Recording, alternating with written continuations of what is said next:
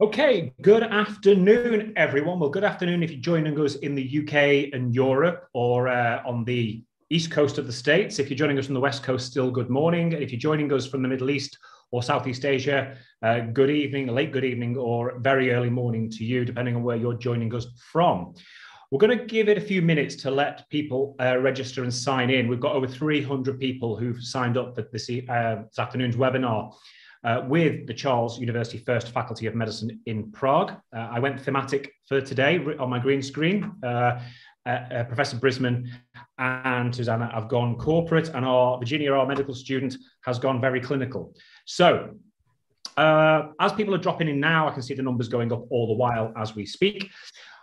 What we're going to do is we've got around about a 90-minute session booked, and we will finish after 1.5 hours. So hopefully we'll get through all the questions by the end of this. We're going to start off with a presentation after some introductions, which will last around about 30 minutes. Then there's going to be plenty of time for you guys who've signed in to ask questions. Now, there's two ways, well, more than two ways you can ask questions. If you're joining us on Zoom, my advice is use the Q&A feature at the bottom of your screen. If you tap the question in there, then don't worry, we're not going to disclose your identity. And if you want to be anonymous, you can be anonymous. Write in the question there. We'll deal with all questions when we come to the end after the presentation. We'll field those questions either to Professor Brizman, Susanna, or Virginia, depending on who's best suited to answer the question that's posed. We will read all questions out. The reason for that is that not everyone can see your question on the screen. And also this session is being streamed live on YouTube and Facebook. So we do obviously want people who are watching there as well to have the opportunity to listen to your question and listen to the answer, as well as those people who are looking at the recording of this perhaps tomorrow, next week, next year, whenever that may be, because once this goes live on YouTube, it will then be available to watch after the event as well. So just tap them into the Q&A feature. What I would say as well is do not be afraid to ask any question that you might have. Generally speaking, if you've got the question, I can guarantee a significant number of other people who are joining us today will also have the exact same or a related question as well. And don't be worried about repeating questions. If you join us at different times, we'll be able to kind of go over those answers. We've got plenty of time to go over everything that will be posed to us this afternoon. So I want to go through some introductions first. I'm going to introduce everyone to Professor Eitan Brizman, who's the Vice Dean of International Affairs at Charles University First Faculty of Medicine.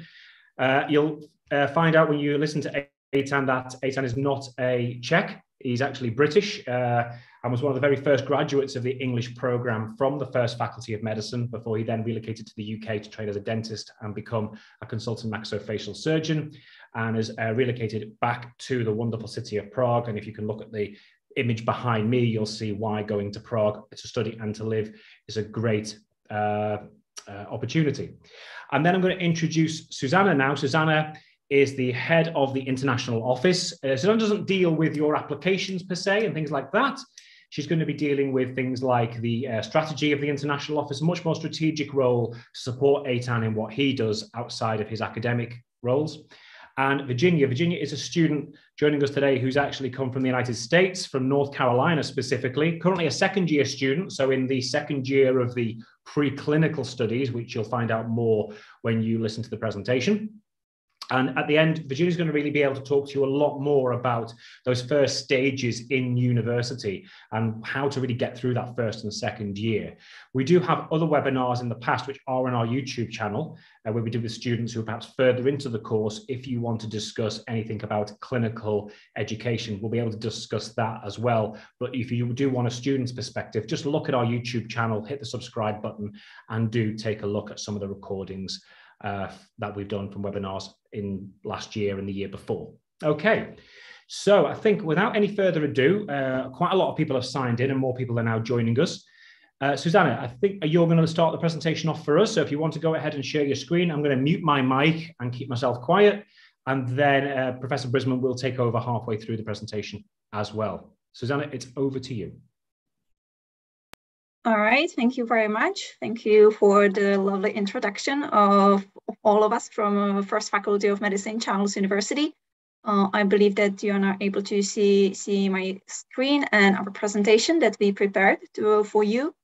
As it was said, my name is Susanna, and I work in the international office at the First Faculty of Medicine. And first, we would like to introduce First Faculty of Medicine, Charles University. What it's about, what you can expect when you decide to study in Prague, in the Czech Republic, and what's the student life about. That's why we also have one of our students here. And as it was explained by Ben from Medical Doorway, there is no way to ask a wrong question. So if you have any, please share it with us. Please ask. We are here to answer all of your questions about our university. And we hope that you will join us in the near future for your studies. Okay, so first I will start with the short video about the university.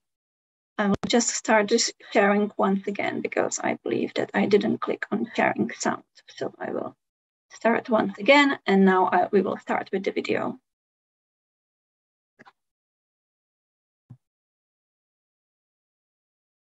Sorry.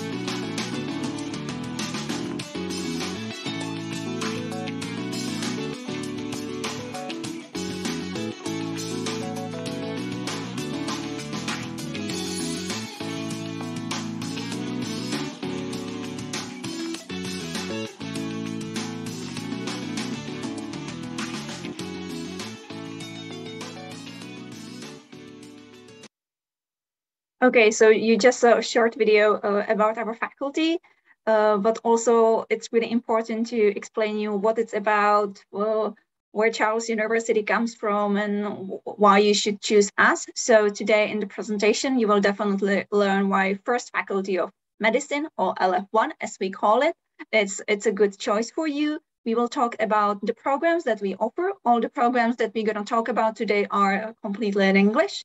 We will also talk about entrance examination, which is really essential for you to get to Charles University, First Faculty of Medicine.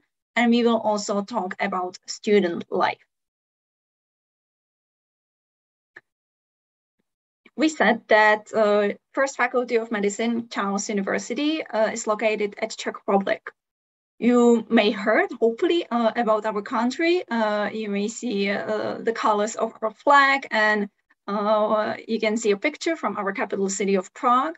And why you should choose Czech Republic as your study destination is that because our country, it's really peaceful, it's really historical, and it's full of beautiful historical places, full of nature, and it's really good place for studies as a study destination. It's definitely a smart choice for you when it comes to affordable living, the cost of living. It's really affordable in the Czech Republic. We are located in the heart of Europe. You can see that we are surrounded by 4 countries: Germany, Austria, Poland, and Slovakia. And we have almost 11 million inhabitants in the Czech Republic. Nowadays, more and more foreigners are coming to study in the Czech Republic, not only to study, but also to work here. We have a lot of communities here, expats, and we are really welcoming of foreigners who are coming here to study, to work here, or even live in the Czech Republic. I would say that most of the foreigners, they decide to stay in our capital city, which is Prague.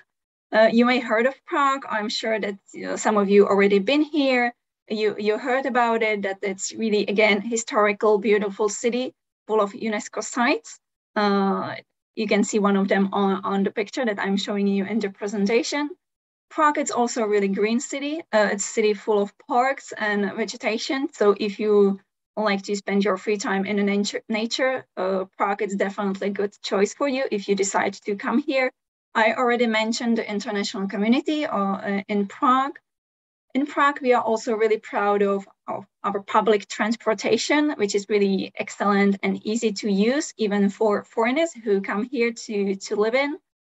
Also, compared to other cities in Western Europe or even United States, the living costs are really affordable, even for students. So if you decide to come here, it's really good to know that you can live here very easily. And once again, as I said, it's affordable place to live in. After all, we will mention the average living costs that are required to stay here.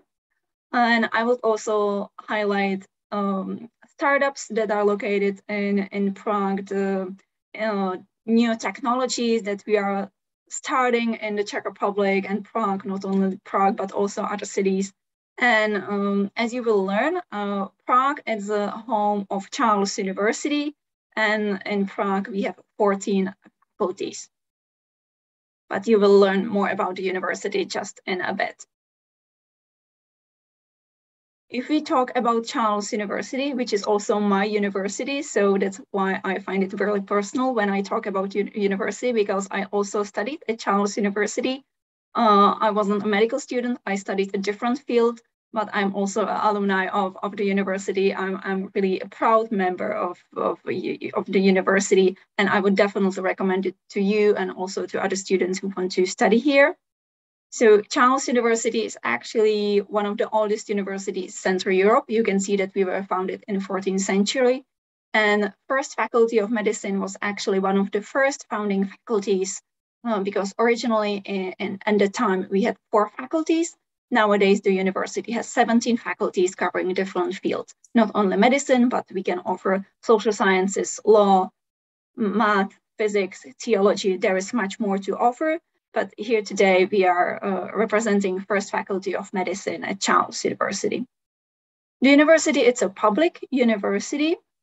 And as you can see, we are ranked as among the top 2% of universities worldwide. If you scroll down through rankings, you will find Charles University definitely there. If you look for the first faculty of medicine, we are doing even better, but we will talk about it in a minute. And as you can see that Charles University, it's quite historical and traditional university, but at the same time, we are trying to stay modern and cosmopolitan. We are really proud of our research activities. Charles University is best research institution in the Czech Republic, and it belongs to the top research centers or universities in Europe. So if you are looking for good research opportunities, that's another reason why you should study at First Faculty of Medicine, Charles University. And you can also see that Charles University in total, we have almost 50,000 students, including 10,000 international students, which is really high number for university in Prague in Central Europe. And our students are coming from more than 130 countries. And these 10,000 of international students don't even include exchange students.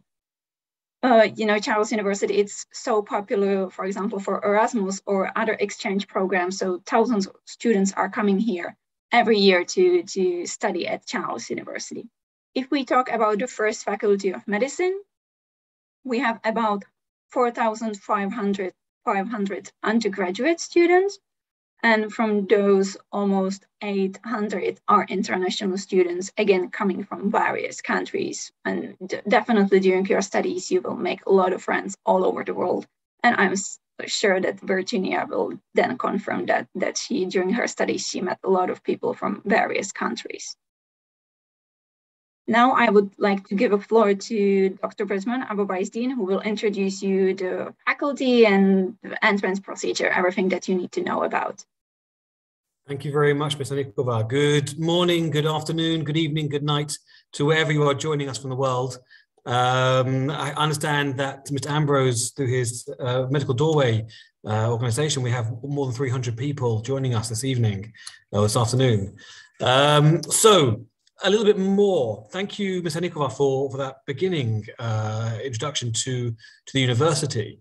And as Ms. Anikova said, we date back to 1348, which makes us the 11th oldest university, but the 10th oldest medical school in the world. And we're the largest medical faculty in Central Europe, in Czech Republic. And as Ms. Anikova hinted, although the university as a whole, all 17 faculties these days, is ranked in the top 2%, we, First Faculty of Medicine, are ranked in the top 1% of all medical schools globally. And in fact, a recent ranking by US News put us as number 17 in the world, 17th best in the world in clinical medicine. And it's interesting it came from the US because our recognition of our degree is global. So not only are we, of course, recognized within Czechia, within Czech Republic, but we have recognition across the whole of the EU. And now, even after Brexit, any student who studies with us, doesn't matter whether you're from EU or not from EU, whether from UK or from the moon, any graduate from us has automatic full registration with the General Medical Council for Medicine or General Dental Council for Dentistry in Britain and the United Kingdom upon graduation.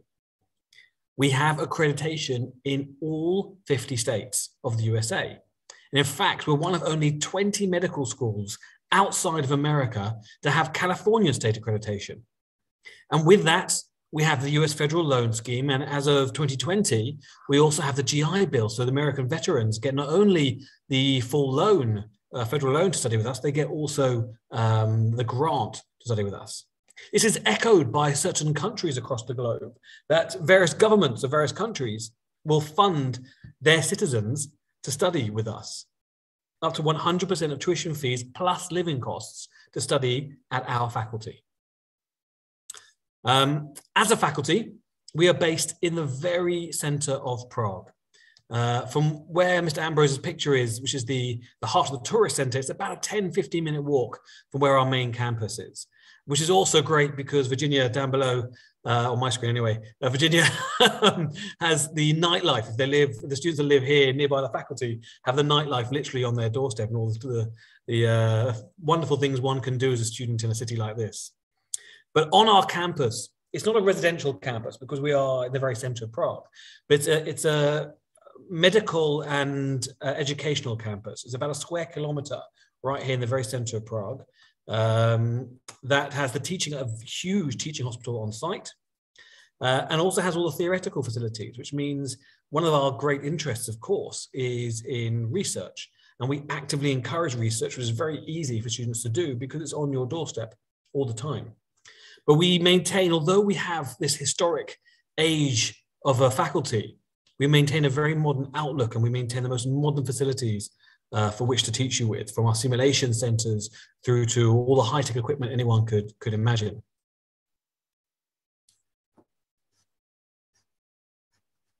So what's our community like?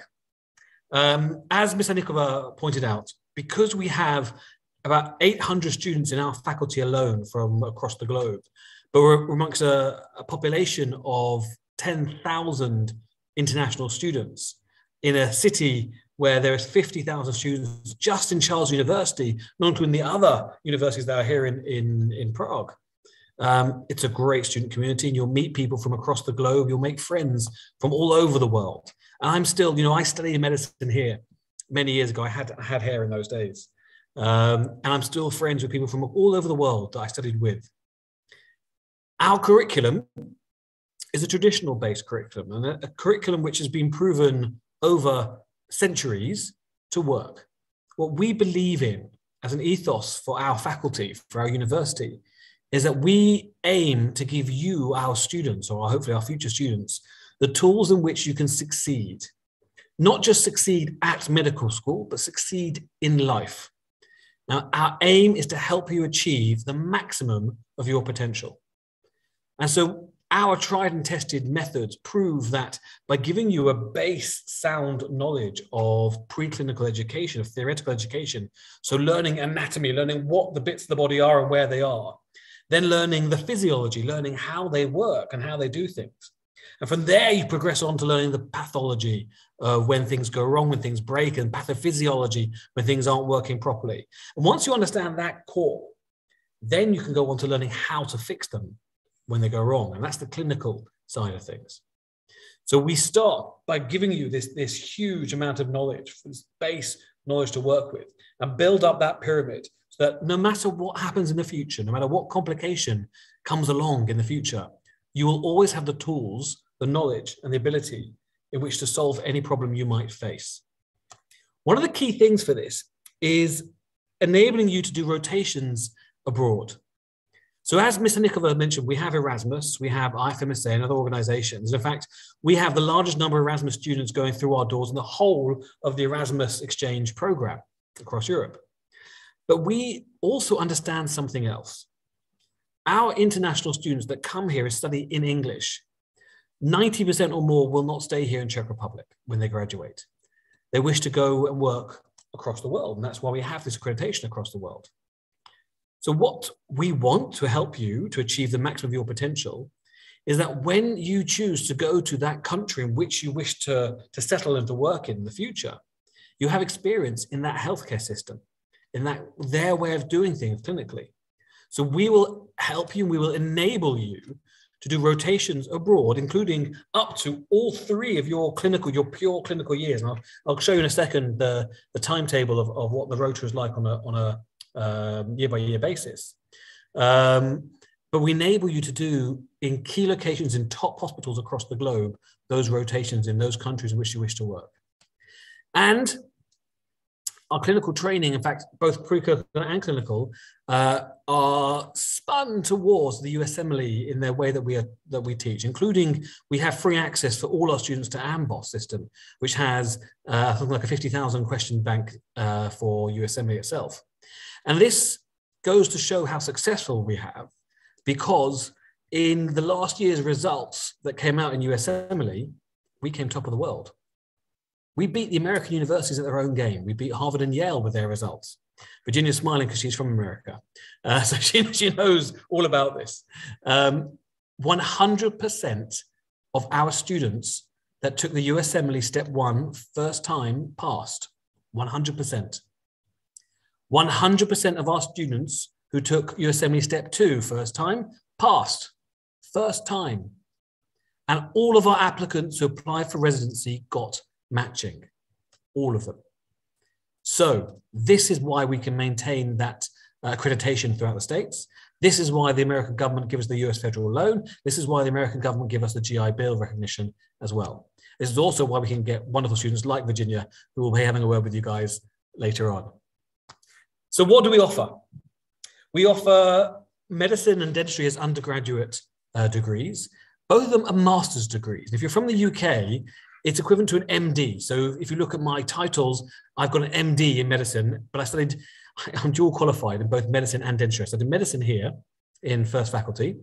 And because I specialize in head, neck, and face surgery, in the UK, to be an oral and maxillofacial surgeon, you have to be dual qualified as a doctor and a dentist.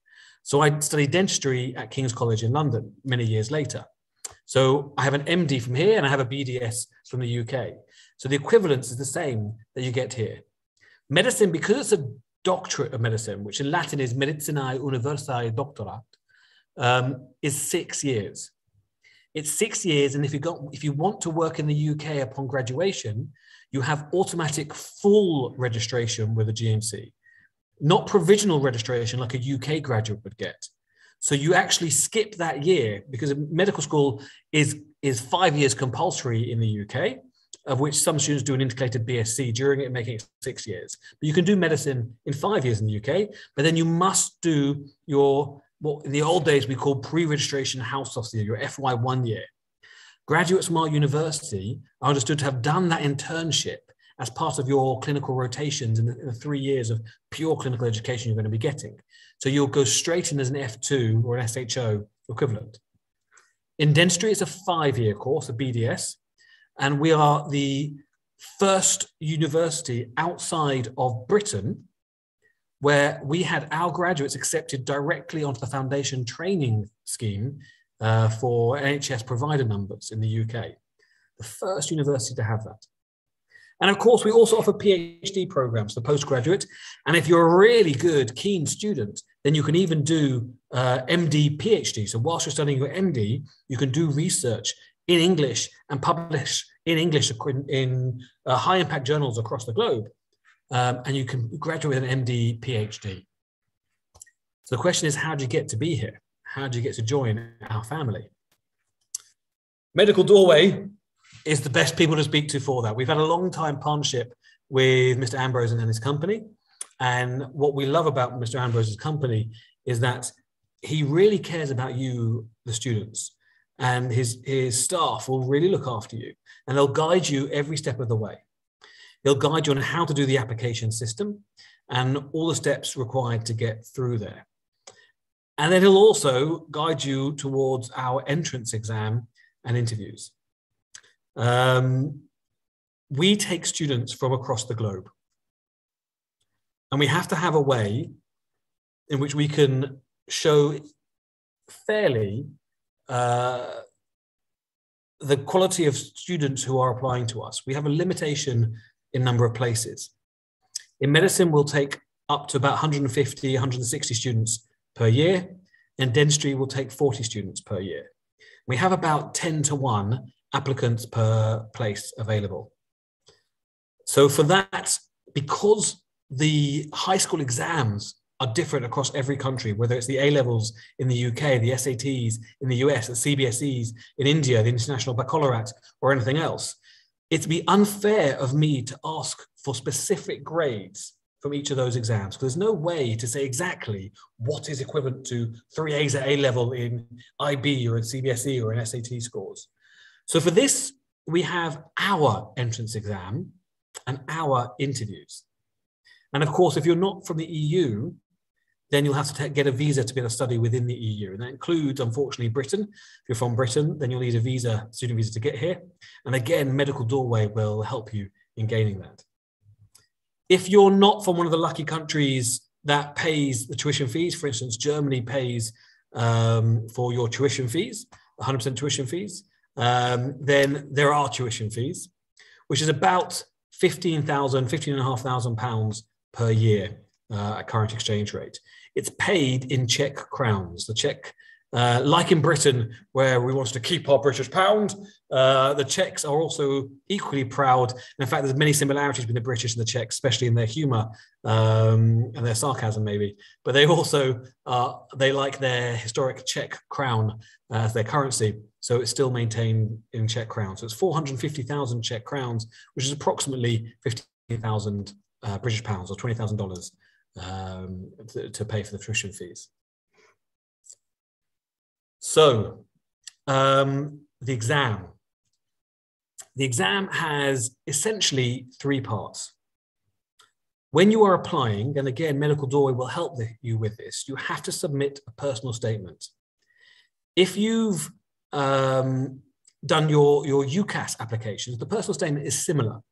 But unlike on UCAS, where your personal statement is broad, generic to the 4 medical schools you can apply for, with us, it's dedicated just for us. And you'll have 1 sheet of A4, essentially. It's a pro forma template on PDF, approximately 300 words, where it's your time to sell yourself as to why we should accept you over the next 10 students. Every single personal statement is read. Every single personal statement is marked, is graded in an objective grading. Once you've submitted your application form, there is some small administration fee. You then have to take the exam. So the written exam is a multiple choice exam done this year online. And again, Medical Doorway will guide you on that, on the dates available for it. And the written exam is in biology, chemistry, and physics. Usually when I say physics, it's a big groan. Oh, not physics. What about maths? Can be maths. In medicine, you need physics. Maths, you can get away with basic maths. You don't need advanced maths for medicine. But you need to understand physics, the principles of physics. Physics is applied mathematics. So if you've studied mathematics, to do the next step to learn the physics, it's not a big step to take. But you need to know physics. You need to know the properties of the mechanics of let's say, a hip implant. and what the forces are that affect it to break the hip or to do other things. You need to know about the physics of radiation and all of other these things. You need to know physics. The good news is, though, that the exam is positively marked, and it's an aggregate of your 3 scores from biology, chemistry, and physics together. So if you really ace your biology and do well in your chemistry, and you do so-so in your physics, then you might be able to pass anyway by doing so well in your other subjects. The next bit of good news is once you pass the written exam, once you've passed that hurdle, all scores are back to 0. And you go on to the MMI, the multiple mini interview, which is done via Zoom. And it's a few stations looking at you and who you are. No knowledge is required. This is all about your communication, your personal skills, those skills which have been assessed, which should be assessed to know how good a doctor you will be, how successful you can be, and how well you'll do at medical school and beyond. We do take into account that not all of you want to be clinical practicing clinicians, physicians or surgeons and so on and so forth. So if you are clever enough to get more than 90%, more than 90% on the written exam, which is about 1% of applicants are able to do, then you'll be exempt from the interviews. Pass the interviews, welcome to our family. You'll be told within about a week whether you've been successful or not. And we welcome you to our family. So a little bit about the curriculum as you go through. I mentioned earlier on, it starts off in the first year with the heavy stuff, with the anatomy, with the biophysics, with the histology, embryology, genetics. But you will be seeing patients from year 1. And within a few weeks of you starting, you'll be entering our high-tech simulation center and doing ALS courses and BLS courses and things on the high-tech mannequins. These mannequins, these high-tech dummies are so clever. There's even one for birthing where you'll practice in the later years, especially clinical years. In obs and gynae, you'll practice giving birth and all sorts of complications. You can actually do ultrasound on the abdomen, on the uterus, on the womb, and see all the fetal complications. These are extremely high-tech. And not only that, excuse me, the mannequins will change their responses, their pulse, their blood pressure, their pupil dilation, according to what you do when you're treating the mannequins. So you'll go through this. Second year, you'll be doing lots more of that. Third year, you'll increase. You'll be doing your introductions to internal medicine and surgery. Excuse me, my dry throat. From the 4th year, it gets all clinical. And from that point onwards, from the 4th year, 5th year, halfway through the 4th year, you're only doing clinical rotations. You're doing all the specialities, ENT, internal medicine, respiratory, cardiology, general practice, psychiatry, all these different rotations you'll be doing weeks and weeks on end. The semester is split into the year is split into 2 semesters, the winter semester and a summer semester. And like in the way that we want to teach you how to study and how to become good, rounded individuals, you'll get used to a different system of examination. The system of examination in our university is based on viva, oral examination. You may have written parts, you may have multiple choice. Usually you'll almost never have an essay to write. You may have practical parts like anatomy, doing dissections, or in the 3rd year doing pathology, you have to perform an autopsy. But every exam culminates with a viva, with an oral exam, often with a board around you. And this is really important because in all my years of clinical practice as a surgeon, never once have I had a patient come to me and say, Dr. Brizman, could you write me an essay on my clinical diagnosis? You know, just 2 sides is enough. It's never happened. But every single patient on every single encounter examines me verbally.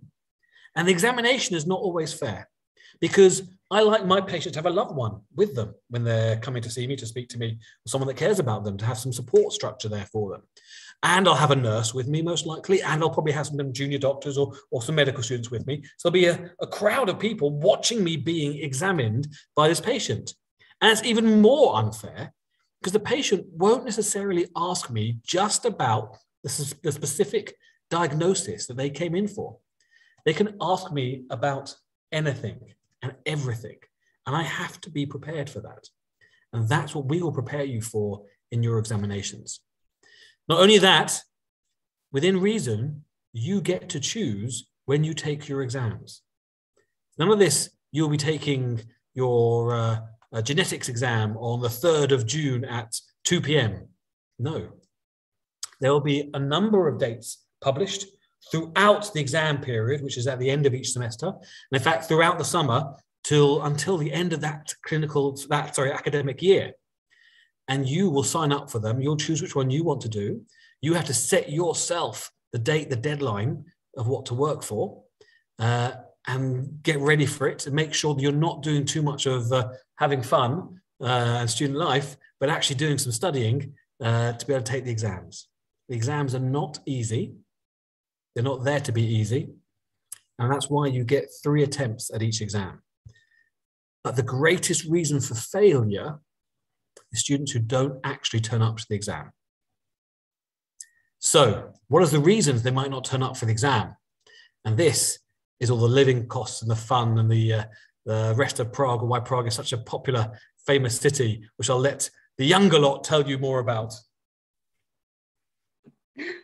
Thank you. Thank you. Yeah, I would like to continue with the practical stuff. Well, once again, what are the living costs? What is the student life at our faculty?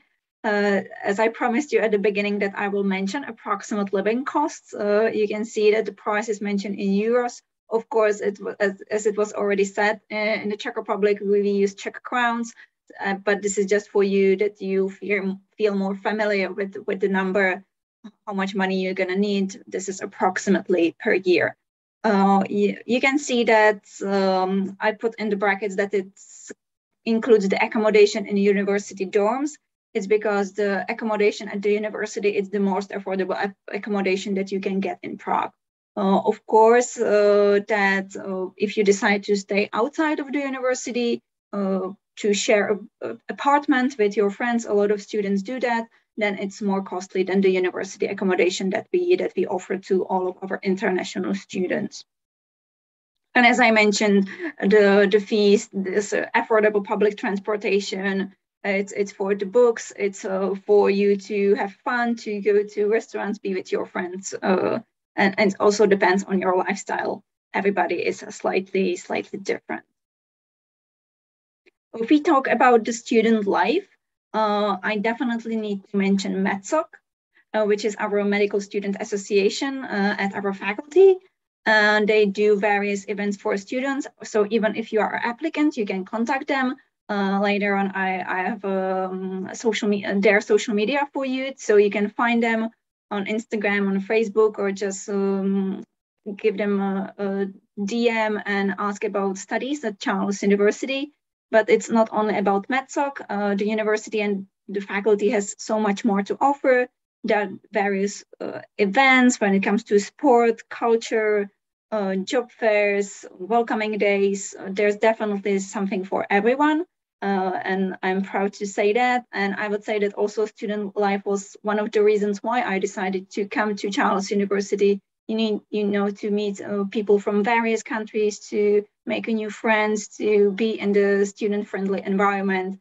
And also the life in Prague, it's really rich. And it's also one of the reasons why I decided to come here and study here, because there are a lot of opportunities to Prague, also when it comes to jobs, volunteering, internships. So it's definitely for you if you are interested in these things. And also university offers you support when it comes, for example, to counseling, even though if you need assistance to speak with the counselor when it comes to your psychological help, or you need advice or anything else when it comes to the life in the Czech Republic, the university is here for you. And as I mentioned about the accommodation, the stay in our dormitories, it's guaranteed for international students. So you don't have to be afraid that you wouldn't find a place for living. If you give us heads up, if you apply on time, there is definitely a place for you to stay in Prague for an affordable price. And we definitely recommend it to first-year students. because it's a great way how to meet other colleagues, other students, not only from medical faculty, but also from other fields that Charles University offers. Yeah, so we are really looking forward to welcoming you at Charles University in the upcoming year. Here is just the contact for you to have a look on our website or check our social media. If you have any questions, you can always ask us at admissions@lf1.cuni.cz. And we are happy to answer all your questions, but now we're going to answer all your questions that you have right now that you are watching us. So I will stop sharing right now and we can get back to the questions that you have. Wonderful. Thank you very much, Zana. Thanks, Susanna. Go ahead, Eitan. We'll bring Virginia into the conversation as well. Just want to confirm what we're talking about here is the fact that there are, I maybe didn't explain quite clearly, there are two parallel courses taught at our faculty. And this is a historic thing dating back to the creation of this faculty. They originally taught in Latin and Czech. During the Austro-Hungarian Empire, taught in German and Czech. And as of the fall of the communist occupation in 1990, it's been in, so more than 30 years now, it's been English and Czech. So we're talking about, this is an international course at First Faculty, taught in English. All 6 years are taught in English. All communication is in English. However, as you noticed in the slide, which had about the curriculum in the first 3 years, there was Czech language. And we think it's very important for you to be able to learn. We teach you both get around town Czech as well as medical Czech for communicating with patients. Although one of the problems here maybe is that everybody speaks English. So even when you want to try speaking Czech, like, oh, don't worry, it's a really difficult language, we'll speak to you in English, it's fine. But I think it's really important that you learn a new language. Czech as a language, especially as a foreigner learning it, and I'm sure Virginia can confirm. What's useful is Czech is in a Latin alphabet, so it's the same alphabet like you see here in the names and the way it's written. It's not Cyrillic or anything like that. It's Latin-based alphabet. It's also phonetic, so what you read is what you say. The grammar is one of the most difficult. I speak about 7 languages, and Czech is the most complicated grammar I've ever known. But the Czechs understand that, they know that themselves, so they give you the understanding for it, and they're quite okay with it. They really appreciate when we try as foreigners to speak Czech with them. So we do teach Czech for the first 3 years. However, even if your Czech is not good enough to speak to a patient in their native tongue during the clinical years, and you decide to do your clinical rotations here with us in our top facilities here in Prague, there is always a doctor or someone there available, always, to translate and to speak in English for you. So, sorry, Ben. Okay. Back to you. No problems. No, thank you so much for that, because obviously that's dealt with actually some of the questions which have already appeared. What we will do is, as we start going through the questions, we will delegate some of these. I can deal with some of the procedural things. I am going to share my screen again to everyone to show everyone the application system on the Medical Doorway website, which is fully electronic. Also, I will show the personal statement pro forma, which will be sent to all applicants who apply through the Medical Doorway portal. And I'm also going to show the preparation system that we've built to help you kind of start preparing for the entrance examination. All of this is available free of charge through Medical Doorway. That's the one kind of difference that Medical Doorway has to various other organizations you might come across that probably don't actually work with Charles University, even if they say they do. So what we're going to do now is go through some of the questions. I'm going to deal with the questions on the Q&A feature, then I'll have to go through chat, because I know people have asked different questions on different sides, but if I try and keep it consistent, that way we are not going to miss anything. Okay, so first question is, I'm a second-year biology student at a university in Lebanon. Can I join the dentistry school when I finish my degree? How much time will I have to graduate, and what are the requirements? Well, as Eitan demonstrated in the presentation, everyone who's actually in their final year of high school or after is eligible to apply for both of the programs, but you're not, if your program is not a medical or dental program, going to get much, if any, credit recognition from the program that you're studying, especially if it's outside of ECTS. So do expect to study the full 5 years of the dentistry program if you are one of the students selected on that program. I think, Eitan, there are about 40 seats available on the dentistry program now. Is that the case? That's right. That's correct. There are 40 seats available in the first year for dentistry. And just to quantify, we're happy to look at, if you've done any degree prior, the contents of that degree. We'll only look at it once you've been accepted, because more students, unfortunately, are not able to pass the entrance criteria than those that are. It's 10-1 in applicants per place available.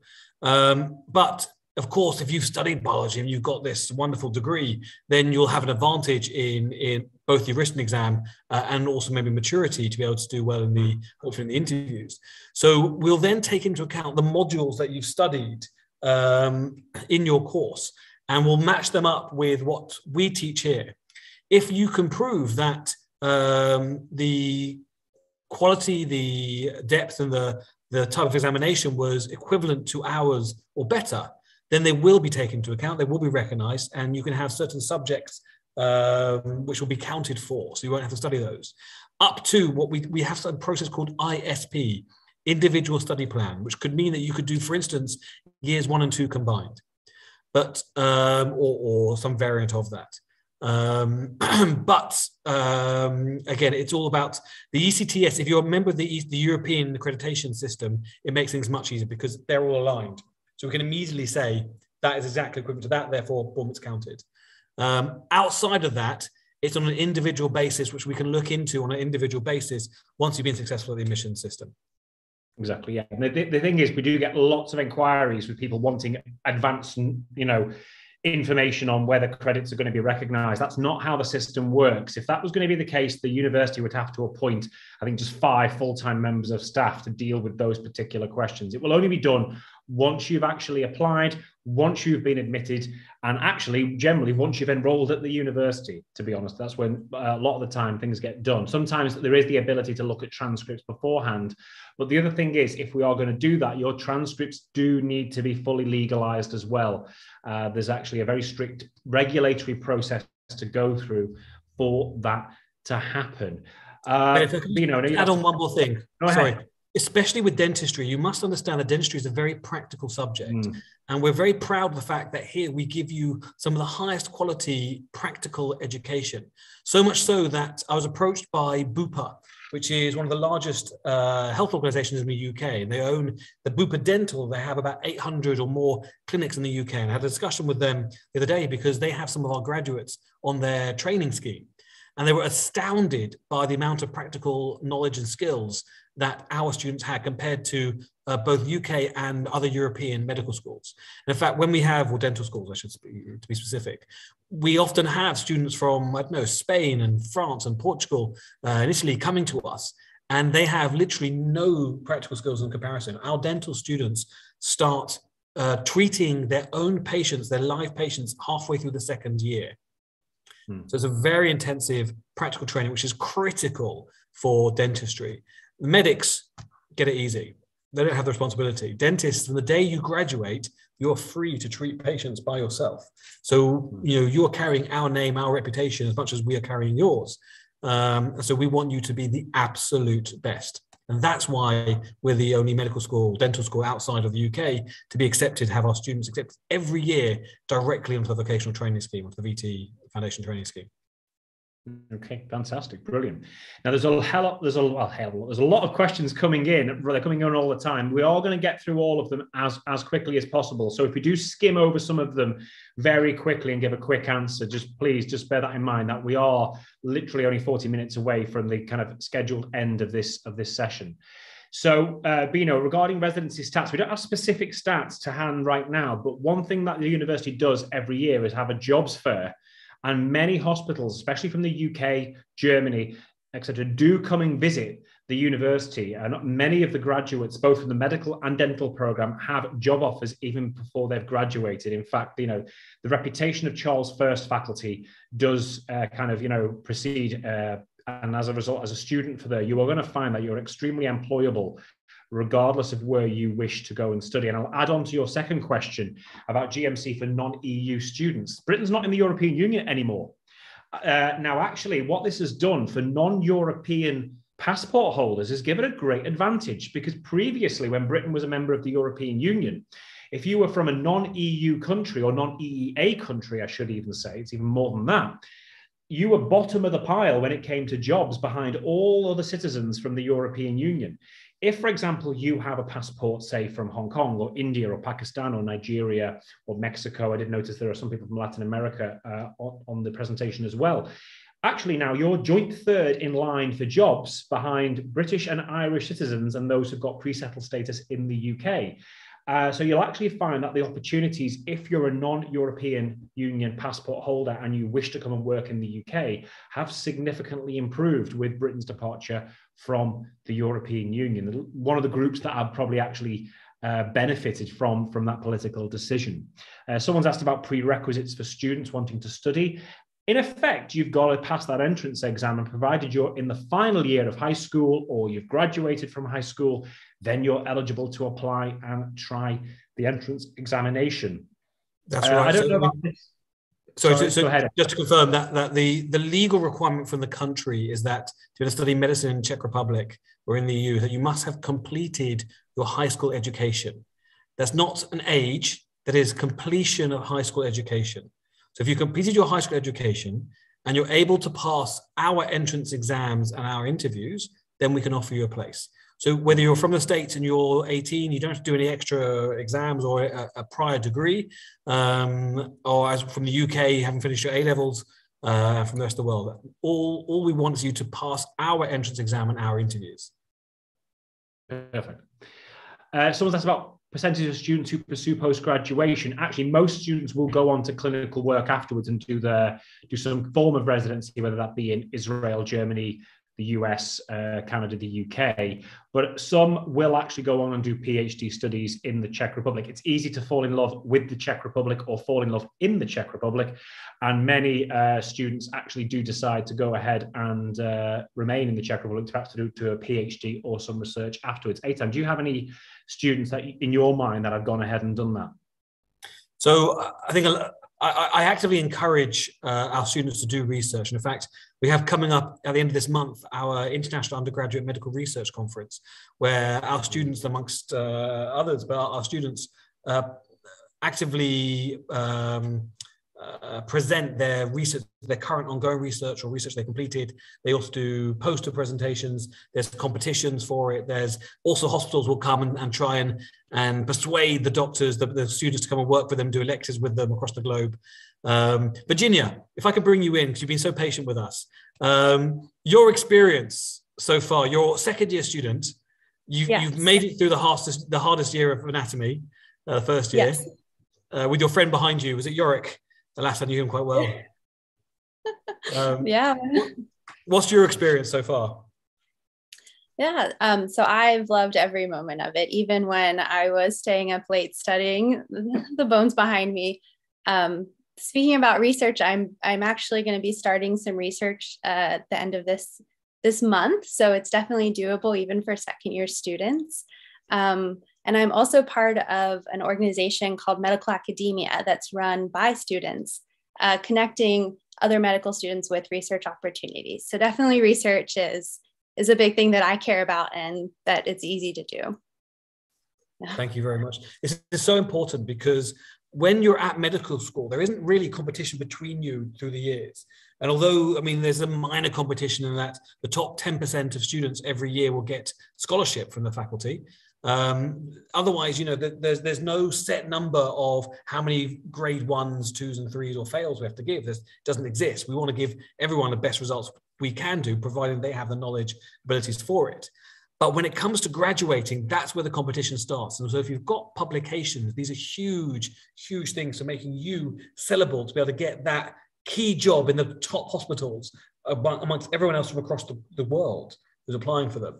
So that's why research is really important and important for you to do as an undergraduate student. So Virginia, brilliant, absolutely brilliant. I hope you're going to present at the research conference, or maybe the next year's one.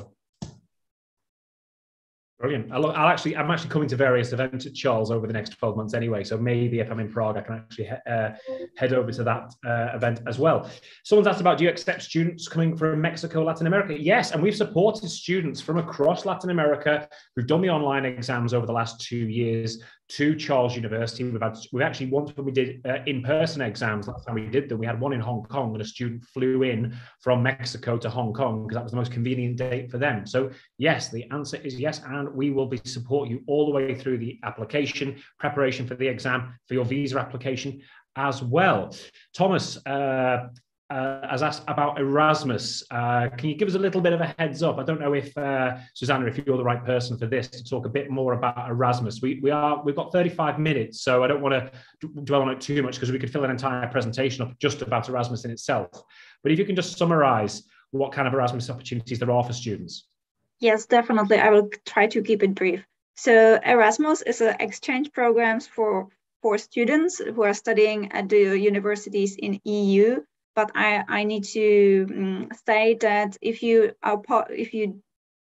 want to become an Erasmus student, you don't go for Erasmus to the United States, for example. Erasmus, it's only within the European Union. In the past, we also had the Great Britain, but unfortunately not anymore. So Erasmus stays are for study programs in EU countries and a few others, but not in the US. If you want to go for exchange program to the United States, we also have agreements with the universities from the United States. So yes, it's doable, it's possible. When it comes to your question about the competition, it depends on specific universities, specific countries. Sometimes we have a high number of applicants for a limited number of places that we can offer to our students to do study abroad options. For other universities, for some other countries, the competition is not so high. So it depends then. But definitely you have an option to go and study abroad during your studies at Charles University. And it's highly encouraged. And for example, for Erasmus students, for Erasmus program, you get a support, financial support from the EU. So you even get money for that. Well, just to add, I think Mr. Nicola put very, very aptly everything there, but we also have other programs like the IFMSA, the International Federation of Medical Student Associations, which is another organization which you could apply to do electives abroad. And on top of that, we have what we call the free mover system, where pretty much every country in the world where we have relations with, affiliations with, you can do rotations there. Erasmus is a European EU-backed system, which is funded by the EU. But we also have direct connections with hospitals from, Sheba in Israel is ranked number 9th best hospital in the world. We have a direct relationship with them. We have in America, we have in Britain, we have in Germany, we have in countries across the globe, most countries across the globe, we have relationships with hospitals and universities there, which will enable you to do rotations there.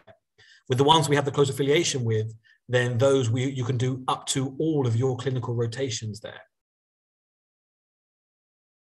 Lovely, perfect. Right, we're going to fly through the rest of the questions. Okay, I'm going to have to skim some of them. We don't have exact stats to hand now about how many have gone specifically to the UK or the US. When Professor Brizman mentioned that 90% of students move abroad, he meant that 9 out of 10 of the students that study at Charles First Faculty will then commence their medical practice outside of the Czech Republic. And you're going to find Charles University students everywhere you could possibly imagine. And that's just because the university is so well regarded. But also the English language program has been running now for about 30 years, I believe. Eitan, yes. So that's right. Yeah. So we have everywhere. The students that study here in Czech language, majority will stay here, like 90% will stay here in Czech Republic. About 10% will still go abroad. And the students that study here in English, in our international course in English, around about 90% will go abroad. Only about 10%, one in 10 will stay here in Czech Republic once they graduate. Historically, before Brexit, the vast majority wants to go to the US and the UK. The US, because our US Assembly results were so high, so it was very easy for them to get into the US, to get into good rotations in the US with matching. and the UK because of the British system, because of the recognition that Britain had here. These days, a large number want to go to Germany, and Germany actively sponsors students. We have a very large number that want to go to Israel. We have a large number of students now coming from Israel here who are very high quality students.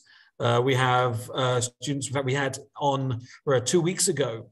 Susanna and I were in the UAE, and we signed a groundbreaking agreement with the UAE government and UAE University, because a lot of students come from UAE and want to go back to UAE to work in hospitals there. So the government's funding those as well. So I mean, Switzerland is another key place. Austria is interesting as well. France, they go across the globe. But the greatest number generally tend to want to go to Britain, US, Germany, Israel. Perfect. We have got over about 54 questions in half an hour to kind of get them done. So it's going to move us through. So very quickly, I know that this will actually deal with a number of the questions in one go. Someone's asked about the application deadline.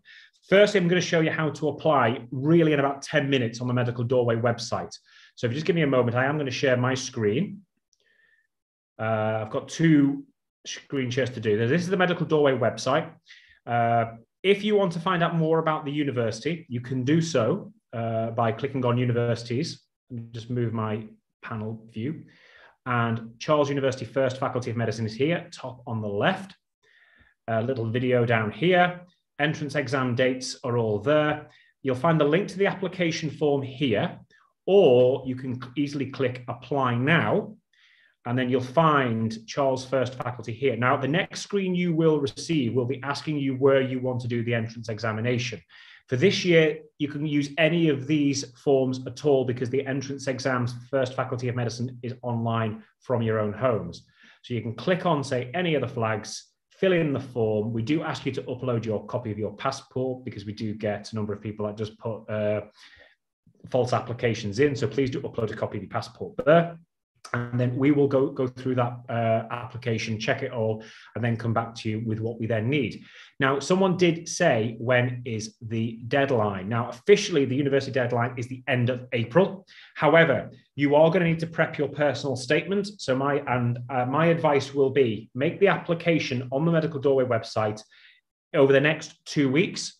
That will then give us a chance to kind of get your personal statement pro forma out to you, and then get that back from you, review it, and make sure that it's suitable for the university. And then we will then upload all of your information onto the Charles University SIS system in advance of the deadline. Okay, so my advice is now, the sooner you apply, the better. So we can process all that paperwork. The last thing we need to be doing is rushing around at the very last minute, because at 11 p.m. UK time, midnight Czech time, on the last day of April, the application system closes, and then it's not possible to apply then. Now, I'm going to share my screen again, and I'm going to show everyone online what we've built to help students prepare. And this will deal with a lot of the questions and comments, because there is always this anxiety about physics. I think students tend to focus very much on what they don't know or what they haven't studied, rather than what they have studied, which actually is more than what you haven't. So if we go back and share my screen again, we've developed a system. If you can see my screen, which I now can't. Give me a second. For some reason, I can't see my screen. So give me 1 minute.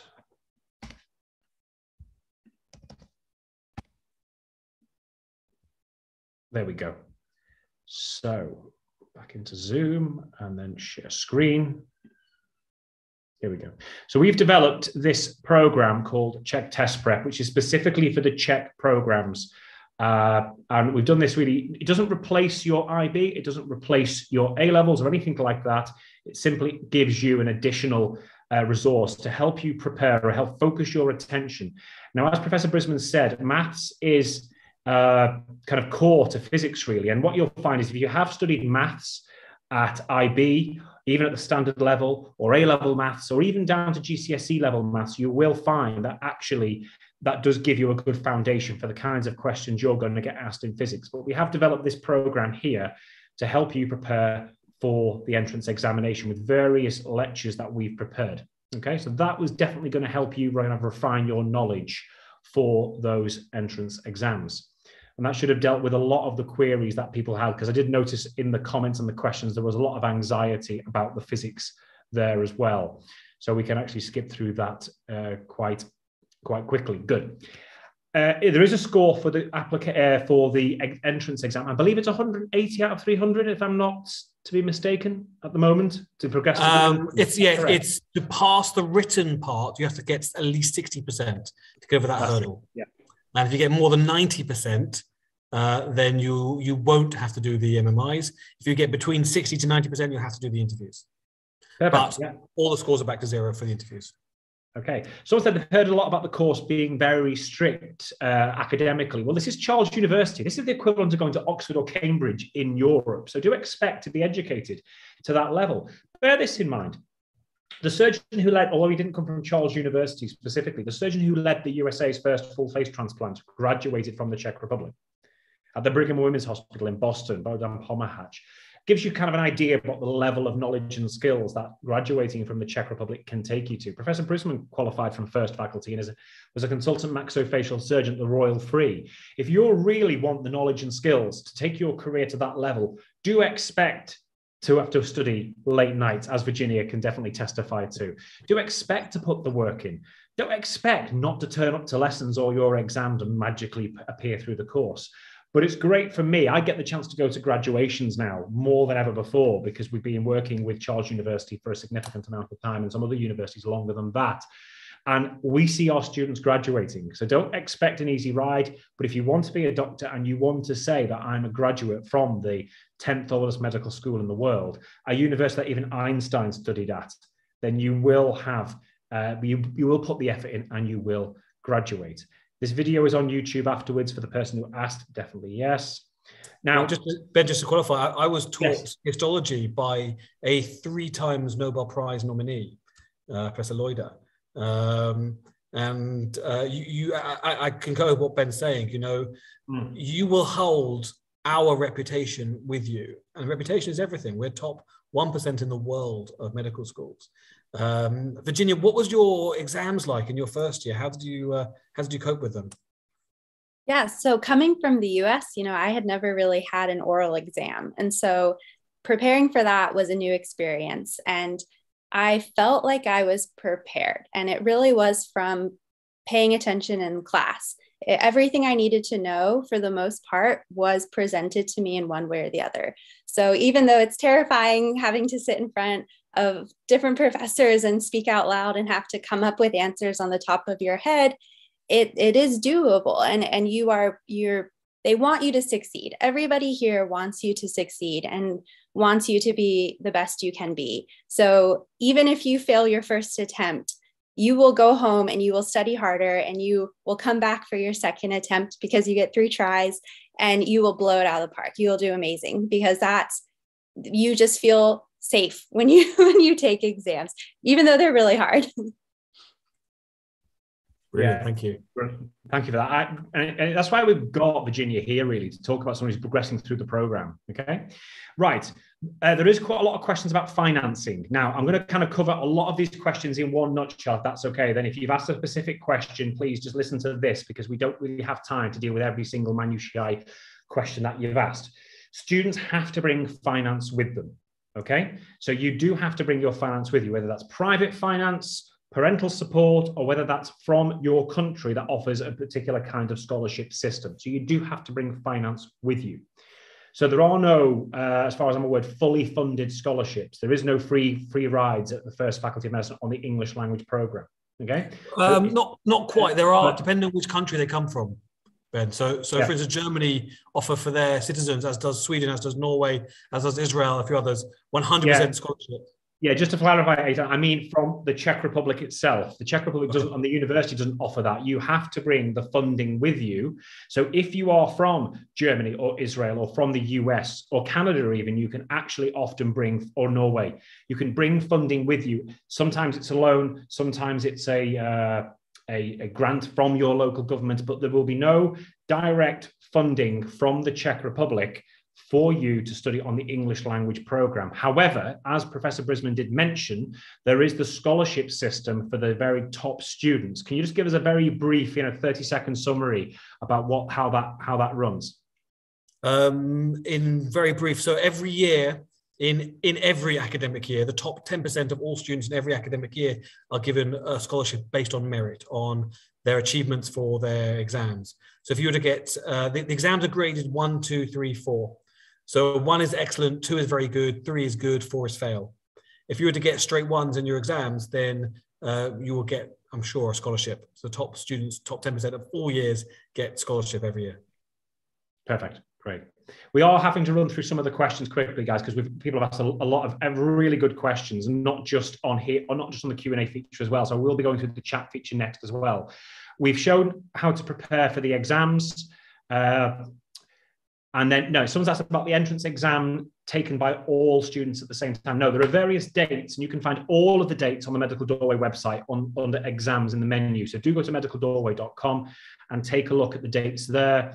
What we would advise is if you do need to apply for a visa, the earlier you can take the exam, the better, because sometimes getting an appointment at an embassy, depending on where you're applying from, can be difficult. But you'll find all the dates that are there on the Medical Doorway website. The next dates that we've got students going in for is the end of April, 26th of April, and then some beginning of May.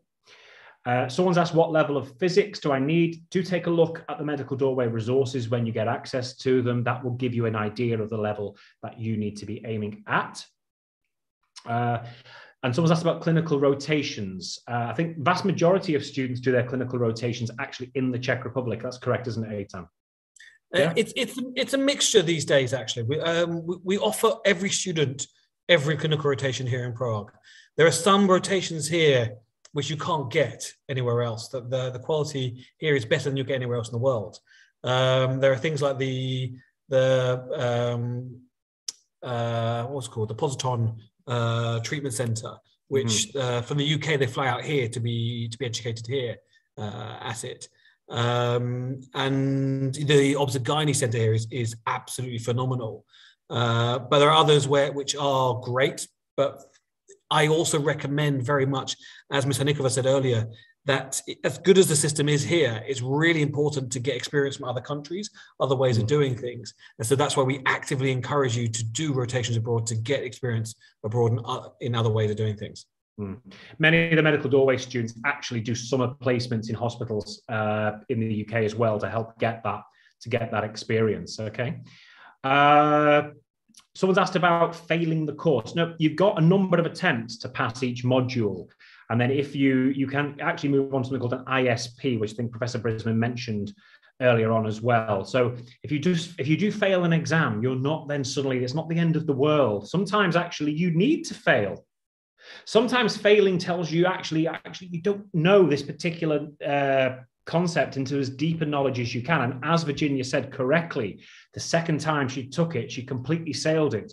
And actually, unlike in the UK, where if your second attempt is always capped at the lowest mark, that's not the case in the Czech Republic. You get the exact same score at all times. That's right. Failure is not a problem. Making a mistake it's human to make errors.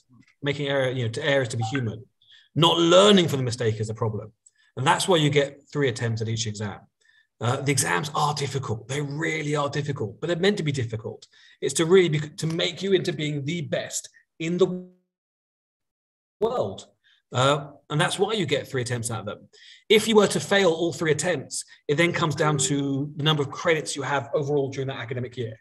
And that's the real key. You've got to have, you're given the option, you have what's called compulsory subjects, and you have what we call eligible electives. And you can get bonus credits by doing extra eligible electives, which means that if you were to fail something, you have a little bit of leeway not to be expelled, not to be kicked out, because if you get enough credits, you can, as Ben said, you can continue into the next year, carrying with some subject that you weren't so strong at from the year beforehand. Yeah. Okay. How long is the written part of the entrance exam? Last time it was 2 hours, 45 minutes. Is that the case, or 2.5 hours? 2.5 hours. It works out at 50 minutes per paper. There's more than enough time for that. Yeah, basically, Paulina said, if you're not coming from a country that pays the fees, then yes, you do have to pay the 450,000 Czech krone yourself. Effectively, that pays the staff salaries at the university. But it's a state university, it's not profit making. So every single penny of tuition fees is pumped straight back in to the university. Someone asked about IB score requirements. There is no specific score for the IB. It's based on the entrance exam. You do have to successfully graduate with your IB diploma, and we can deal with your apostillation of those kind of things afterwards as well. So don't worry about that. We've talked about minimum score for the entrance exam, 60% to progress to the interview. I'm going to deal with some of the general entrance exam questions. I might go back to some of the other questions that I'm leaving blank for a moment. Where would we find previous exam papers? You're not going to find many of them anywhere, but you do find the resources on the Medical Doorway website are highly aligned to the actual to the entrance exam subject matter. Do you need an IELTS? Actually, if you're coming, you don't need an IELTS for this program. The interview in itself will tell the staff whether your actual English language competence is good enough or not.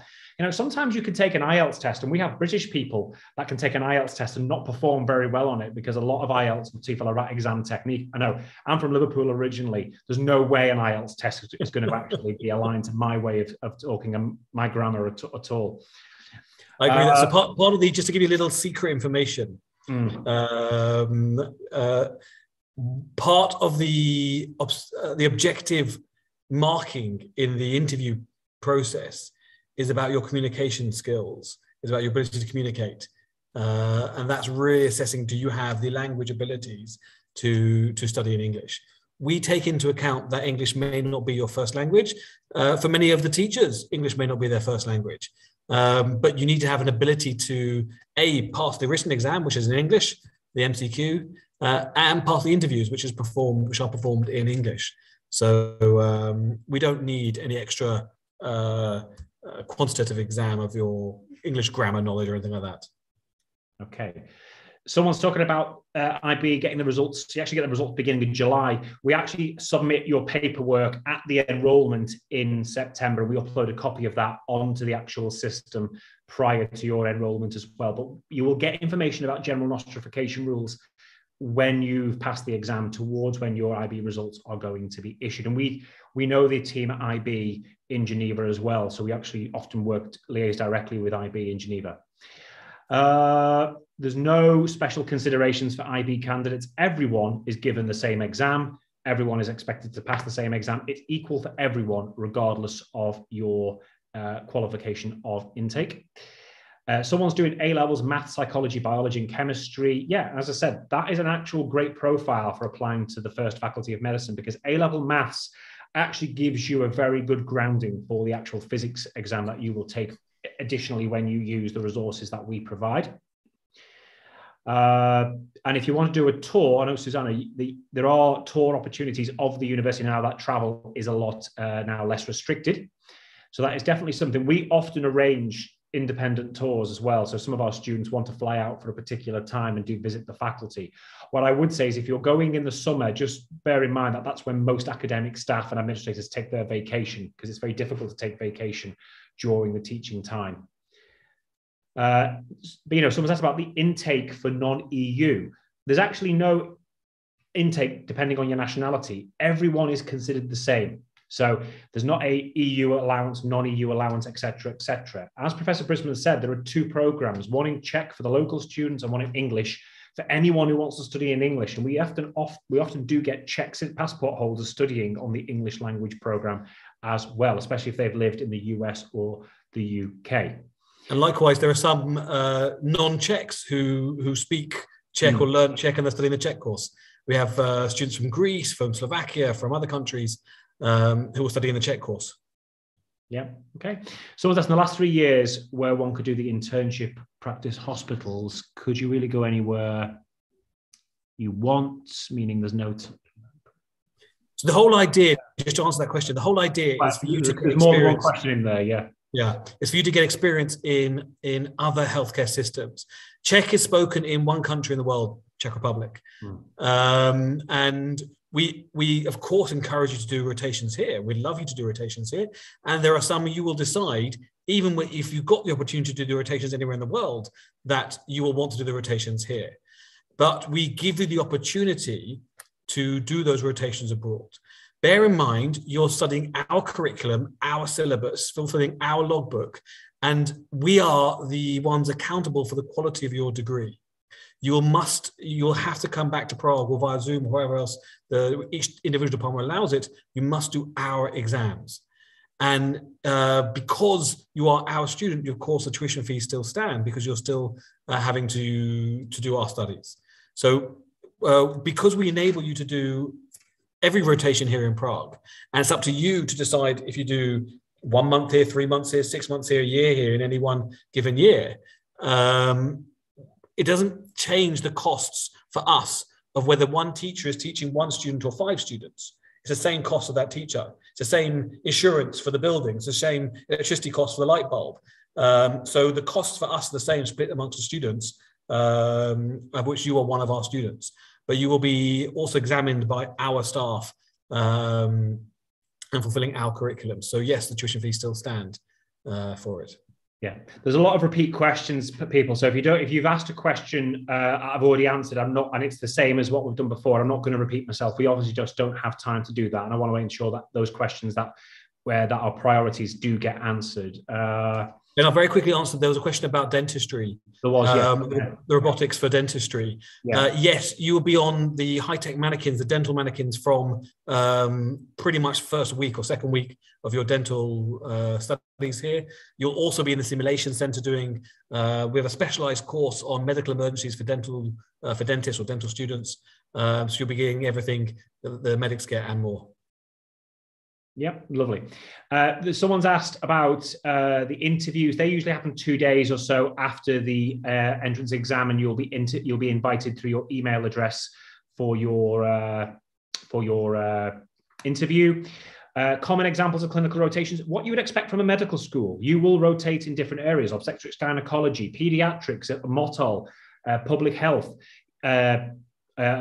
oncology, palliative care, etc. It's no different than doing clinical rotations at any medical school anywhere in the world. Like I said, as Professor Brizman would tell us when we do presentations together, it doesn't matter where you go, the human body, diseases are the same. I always say, you don't need an adapter to reproduce with a member of another nationality, So let's have a quick look. I'm going through some of the questions here that we've not studied. If you want the specifics, then of what subjects are when, then on the faculty website you can find hidden away there is under the student section. You can find the actual curriculum and subjects for each year. Yeah, you do have to take physics. Speak to MedSoc, speak to our students like Virginia, and they'll tell you. People asking about, do I have to take the physics paper? Yes, you do have to take the physics paper. We're not going to let you off. Everyone is treated equally, okay? And that's why you need to prep for it. Application fee for medical doorway? No, there isn't. You simply pay, we bill you the university's application fee, and then we pay the university on account that. That's simply because we have to make sure the application is done very quickly. We don't, at the moment, we're not doing in-person exams, so we're doing online exams. I don't know what the plan is for next year, Eitan. What would you say the next year? Are we moving back to in-person exams, or what is the strategy for 2023? So 2023, we're in the final stages of cooperating with Pearson VUE organization. Pearson VUE is a global company that specializes in computer-based exams, and they have their centers in 186 countries across the globe in more than 6,000 exam centers. So we're just in the process of finalizing the agreement with them that they'll provide the exam in their the written exam in their centers, so that you can sign up with them via Medical Doorway. We'll give you the links for that. You will do the exam. Like if you're in the UK, the UK CAT, the UK Clinical Aptitude Test, you have to do by Pearson VUE. Same system. You will find a location, a date, and time convenient for you to do the exam, and you'll do it at their center in those exams. And then we'll have every month there'll be set days for interviews across the application season. Wonderful. That's going to open access to so many people. Okay. For someone who asked about the scholarships for the top 10 students, no, it doesn't pay your full tuition. It offers a relatively modest discount in the tuition. There we go. So I said, if more than 40 people get more than 90% for dental exam, would they all be offered a place? Okay, that's not going to happen. Okay, the law of averages just means it's not going to happen. Yet it might happen in some parallel universe at some point in a universe of infinite possibilities, but I can quite confidently say that not 40 people are going to get 90% on the entrance exam for the first. So I've been vice dean for a year and a half, and I've been involved, back in this university for the last 5 years. an average over the last 5 years is 1% of students who take the entrance exam might get 90% or more. 1% of applicants. Very, very few. Perfect. Okay. Someone's asked about what the pass rate is for each year. Now, can you give us a very brief summary? We've only got about 5 minutes left, and I do want to go through some of the other questions on the other fora that people have asked them. Just tell me how the exams in the university for students who are studying there are graded, and perhaps Virginia, if you want to come in and give us a little bit of student anecdote about how your exams have been taking place. And while you're answering that, I'm just going to fly through a few of the other questions and take some notes. Thank you. Sure. So I just answered a question for Amy in the comments as well. So about what just like a typical week looks like in exams, we are split between lectures and practical experiences. So you have like a 3-hour practical in anatomy where you go in person now and you actually handle a heart, or you see a body and you learn about how everything's related. And so you may have, you have weekly quizzes in anatomy and other little quizzes that may be multiple choice, or you have to draw a schematic of something. So they're very practical based. And then at the end of the course, so it might be like for anatomy and histology, your first year, it's at the end of second semester. After you've spent an entire year learning the material, you have your final exam, which is changing. So I'm not sure what it'll be next year, but it might be a combination of multiple choice and then your oral exam. And for histology, you have to look at a slide. So it is really practical and hands-on. And then you have to just talk. So you are given at the beginning of each course the list of material you're expected to know. So even though it is anything on that list, they can ask you about, you have material that you know to prepare. So you're not completely in the dark. Did that answer the question?